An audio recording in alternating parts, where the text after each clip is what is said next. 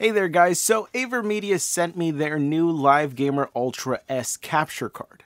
And I was pretty excited about this because I have been using the original version, the Live Gamer Ultra, for about 4 or 5 years now at this point. It is probably my most used tech device by a pretty significant margin. I think my PC, my mouse and keyboard and monitors are the things that get the most use, and then it's this. And while the new version here comes with some pretty major upgrades, at least for me. One of the big upgrades is the fact that with the new version, you're able to record all the way up to 4K 60, 1440p 144 Hz, or 1080p at 240 Hz. And well, what I want to do today is I want to see what is the bare minimum computer that you can use to record at 144 Hz. I would try out all the way up to 240 if I had a 240 Hz monitor that still worked. I had an HyperX, I believe it was Armada 25. I got it from Micro Center, and within 6 months of owning it, it just died on me. But I do have a 1440p 144 Hz display that I can use. And my main monitor is a ultra wide 1440p 144 Hz display. So I might test that one out. But the two systems that I am going to be using today is going to be the Beelink S13 Mini that is rocking the Intel N150. We recently took a look at this system, and well, we're gonna test it out along with the last system that I compared it with, and that is the Boss Game P5 that is rocking the Ryzen 5 6600H. And if this can't do the job, we'll move up to the Ryzen 9 6950H. But let's see how these perform. So obviously the first system that I'm taking a look at with this specific capture card is the Beelink S13 Mini, and this is the one that I am the most worried about because it's so far below what the minimum specs of this capture card require. The system requirements do say that they recommend a desktop with an i5 from the 6000 generation or a Ryzen 3 from practically any generation, or a laptop i7 7700 HQ. In other words, the N150 is just below the requirements for the CPU.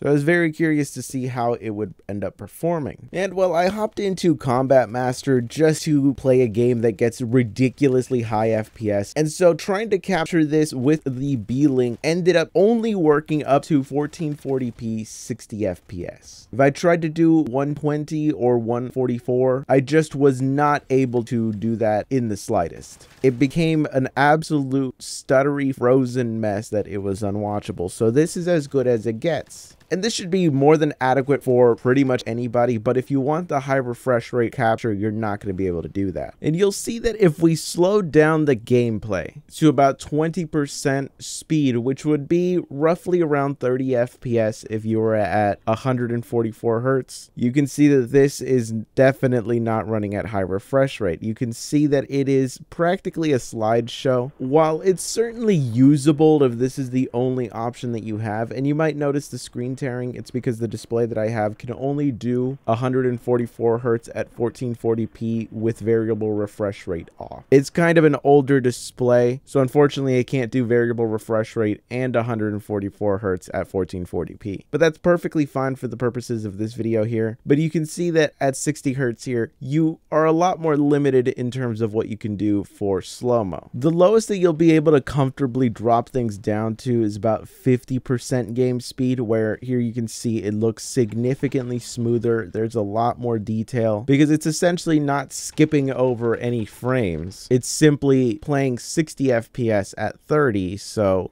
you're seeing every single frame essentially just at half speed. This is the most ideal for 60 FPS, and it can still make gameplay more interesting, but you can definitely see the massive difference in the slowdown. So it's no surprise that the Mini S13 wasn't able to handle 120 or 144 FPS. So I ended up hooking up the Boss Game P5 since the Mini S13 just was not capable of doing this. This is one tier above in terms of the mini PC market, so an extra $100, and well, let's see if that can make a difference when it comes to trying to record anything. And here is where we saw a massive difference in how this performed. Here I was able to capture Combat Master running at 144 FPS with absolutely no problems. So while on the B-Link the GPU was completely overloaded and even the CPU was at 50 to 60% utilization at all times, in this scenario the boss game P5 was just not breaking a sweat at all. The peak CPU utilization was about 10%, and the hardware encoder was handling this perfectly fine on that little iGPU. So at no point was the system in any way overwhelmed.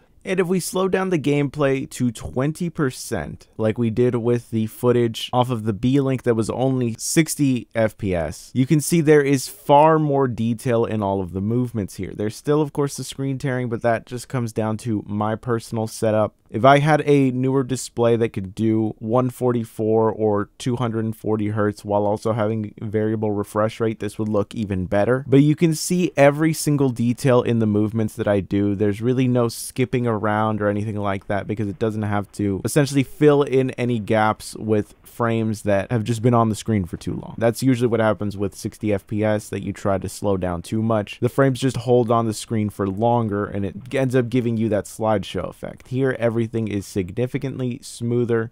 The only thing that's taking away from it is that screen tearing, but if you have a newer display, then that won't even be an issue. I can also capture gameplay with variable refresh rate on at 100 FPS, which would still be an improvement. And of course, because it's 144 Hertz, it's kind of an awkward number. It's not exactly perfect. If you're looking to capture gameplay like this, I would recommend that you do 120, because 120 very easily divides into 30 FPS, while 144 is just not perfect like that. And personally, I don't think that the increase in FPS is worth it versus just using 120.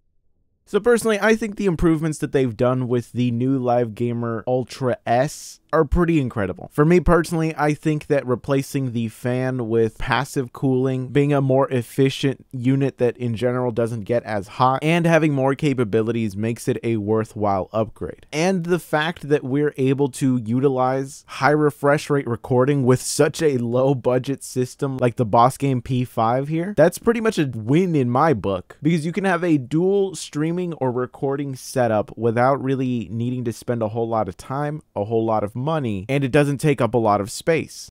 So after testing both of these systems, what is the conclusion here? Well, it's very clear that the Mini S13 cannot do 120 FPS video. It can't do 144 Hertz, and I'm pretty sure it's not going to be able to do 240. It's just not a powerful enough system to do that. What you can do though is you can record at 1440p, 60 FPS, no problem, and I can almost guarantee you that 4K is going to perform exactly the same. It's really those high frame rates that this is not able to do. And that's not necessarily a deal breaker, because if you're just looking for a secondary PC for streaming, something that is just going to be in charge of the streaming and nothing else, the QuickSync on this is going to be able to handle a 1080p 60 FPS stream no problem. And that's even if you have the bandwidth for that. For a lot of people, you might be stuck using 720p 60, and this is going to handle that no problem at all. But you also realistically wouldn't be looking at a capture card like these. And by the way, the old one is still available, but the upgrades on the new one are just so nice in comparison, especially the fact that I no longer have to deal with the fan that's in here. That's a huge lifesaver. The fan is very annoying. It collects so much dust. I have to essentially clean this thing out every few months. The fact that I no longer need to worry about that, the fact that this runs so much cooler and it performs better, it's just one of those things where it's an all-around upgrade that is worth it. Although the truth of the matter is, I probably would not have bought this myself. I would have kept using this thing until it dies, and so far it has been working perfectly fine. So I trust this thing to hold up because I've had the experience with this one. I'm telling you, I've been using this thing every day for 4 years. I was using this thing before I even started this channel. I was using this for another channel, and it's still going strong. And for most content that you're going to do, 1440p 60 is still perfectly fine. fine. 4K 30, depending on what you're doing, if you're trying to essentially use a capture card for a camera, you might want to be able to get 4K out of it. But if you're just doing content on the internet, the vast majority of people are watching on 1080p screens or at most 1440p screens that are on their phones. So you don't need to get crazy, but the high refresh rate capture of this can be very useful. It all comes down to the type of content that you're trying to do. But the Mini S13 really is just better paired with the old one, where at most you're going to get 1440p 60, and this is going to handle it perfectly fine. But this new one, this more powerful one, and the one that has better flexibility, the minimum that you should go with is something like the Boss Game P5. The 6600H handled recording at 120 at 144 hertz, and I can pretty much guarantee you it's going to handle 240 hertz no problem, because it was not breaking a sweat at all while capturing that. So that means that you can have a streaming package right here where you have the capture card, you have the streaming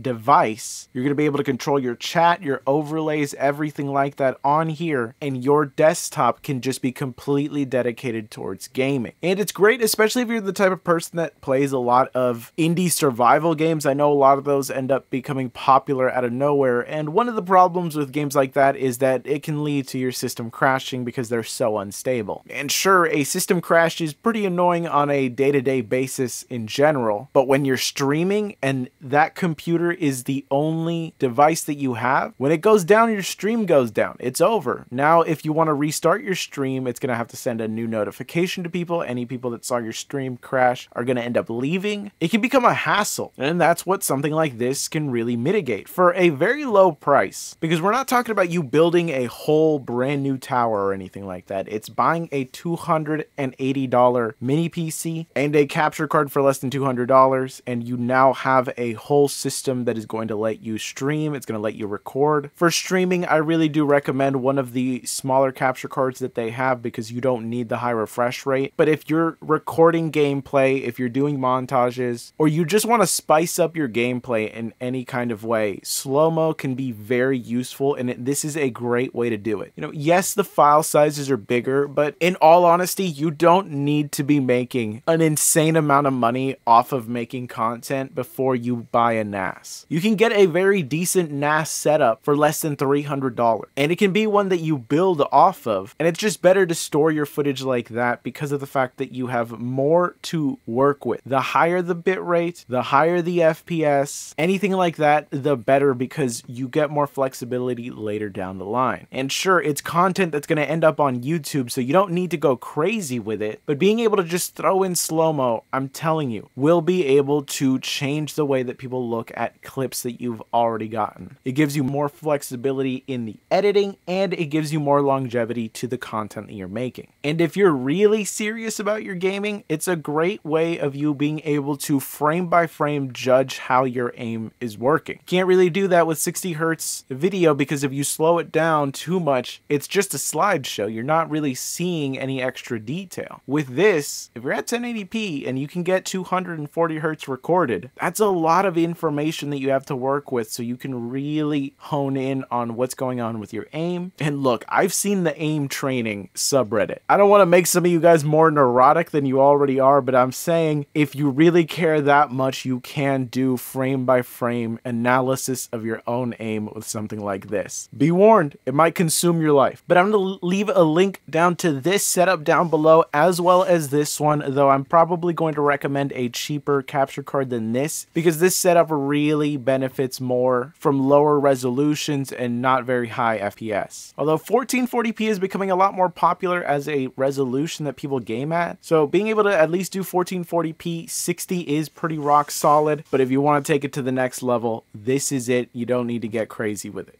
But anyways, I'll catch you guys in the next one.